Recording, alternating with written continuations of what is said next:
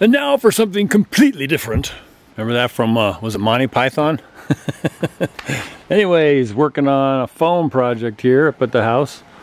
There's going to be an archway for a Dr. Seuss exhibit down at the San Diego History Center.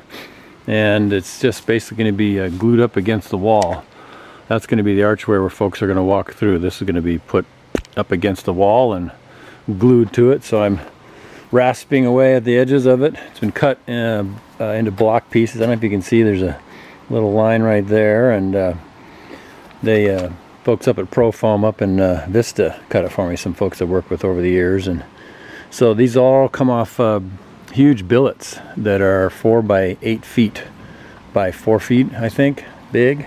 And they've got all these pieces, and then they've given me the layouts, and I just put the puzzle pieces together, and I'm gonna have to basically glue them to the wall. So something different and interesting, and I'm gonna coat them with a cementatious product that has polyurethane, or has a polymer rather, additive, which makes it stick to the foam. And then after that, I'm gonna put some drywall mud and stuff like that, and sand it really smooth, and then they're gonna paint it. So we'll see what it looks like in the museum here in about a week.